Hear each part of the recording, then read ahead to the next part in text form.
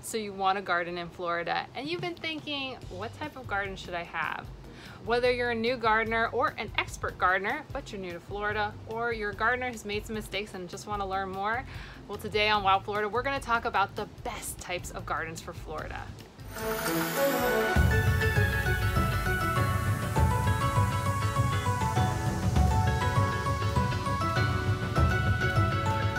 Hi, I'm Jacqueline, the Wild Floridian, and welcome to my series on gardening in Florida. Whether you're trying to figure out the best plants for Florida or the crazy seasons, this series focuses on the unique way that we garden here in Florida. And if you want to make sure you don't miss any of it, go ahead and click on this card right here, or you can wait till the end and a card will appear in one of these four corners. Okay, let's get into it. You've been wondering, what type of garden should you have here in Florida? And we're going to go over 4 types, and then I'm going to tell you the best type at the end. When it comes to starting with gardens in Florida, let's start first with our name.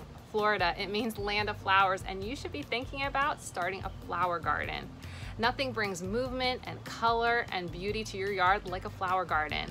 Think low to high, think native, think exotic. You can do all of these things and bring in such a rich tapestry to your yard. And think about things like wildflowers, roses, or even flowering trees.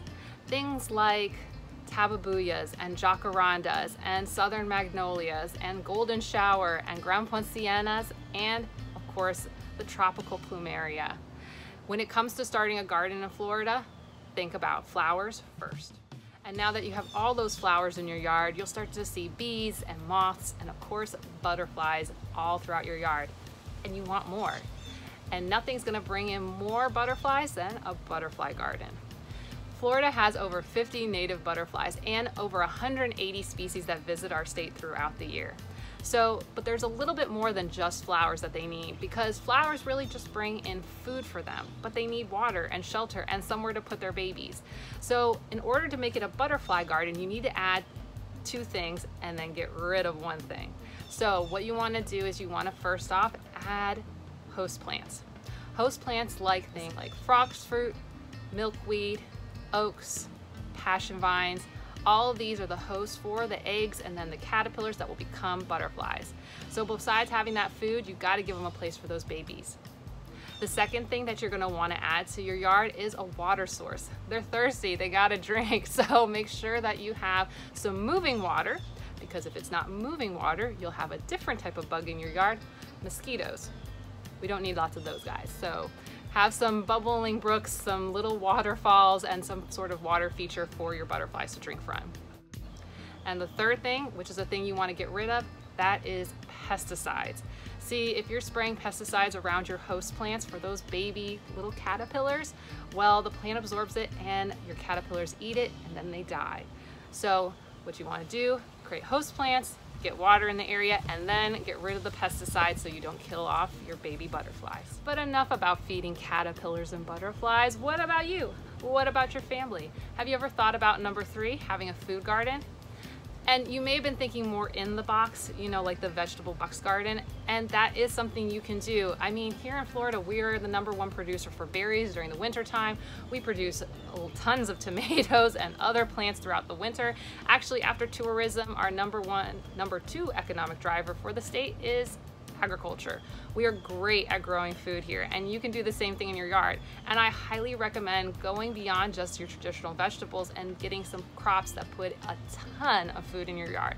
Things like mulberries and bananas and papayas and sweet potatoes, things that they can't grow up north, but we can grow a lot of down here in Florida. But maybe you're thinking you want to go a little bit further. You have more aspirational. You want to help with conservation for the state, and you're thinking about creating a wildlife garden.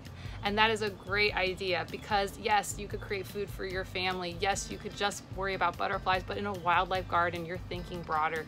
You're thinking about the birds and the squirrels and the lizards and so many other animals that come to the state. See, Florida is number 26 in size across the United States, but it is number 3 in biodiversity. That means every square foot that you convert into a wildlife sanctuary has a huge impact on our wildlife and conservation efforts. You can be part of what we call the wildlife corridor, which is houses using their yards so that birds and other animals can make their way as they migrate north to south, or they can spend the whole year round. So some things, just like with the butterflies, that you want to consider adding is, of course, they need food, shelter, and water. So food, think about plants that, not just for butterflies that are host plants, but also other plants, things like blueberry shrubs or marlberries, beauty berries. There are a ton of plants that they can eat, and we could go on all day. Places for them to shelter, areas in your yard that you aren't going and doing high maintenance and management to, but also considering leaving things like dead stumps in the yard so that things like some of our native pollinating bees can go and eat into the dead wood. Woodpeckers will live in dead trees, all sorts of things like that. And of course, again, creating a water source. Now, everyone can't get a water source, but if you're gonna have one, make sure, like I said with the butterfly garden, it needs to be moving water, because let's not expand the habitat of the mosquitoes. I mean, they're good for bats, but there's plenty. And the best type of garden for Florida, well, do it all. Have a potpourri garden, and that's number 5.